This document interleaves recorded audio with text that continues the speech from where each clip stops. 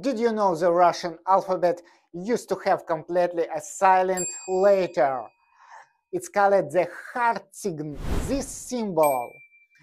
Today it doesn't have a sound, but 100 years ago Russian put it at the end of every single word.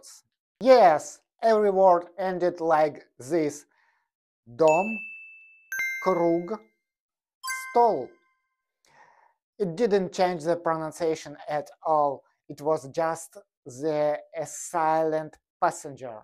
In 1980, the government finally removed it from word endings, and believe it or not, this tiny change saved tons of paper nationwide.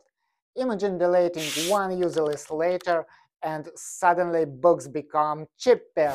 If you want to understand why Russian has other weird letters and how to pronounce them correctly, check out my full Russian alphabet lesson.